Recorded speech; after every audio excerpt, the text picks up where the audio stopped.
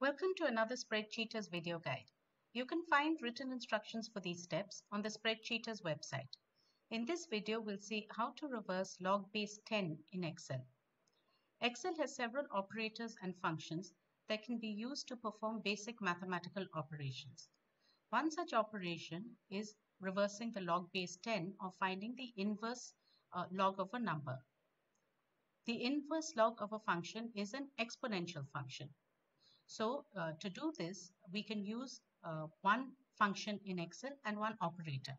Let's see how to do this.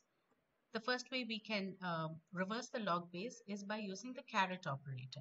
So I will type equals, then type the base, which is 10, caret, and the log, and say enter.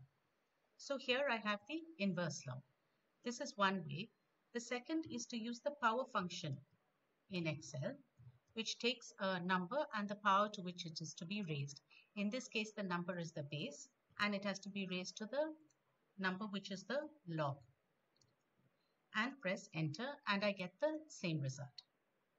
So these are two ways of reversing log base 10 in Excel. Please read the appended article for further guidance.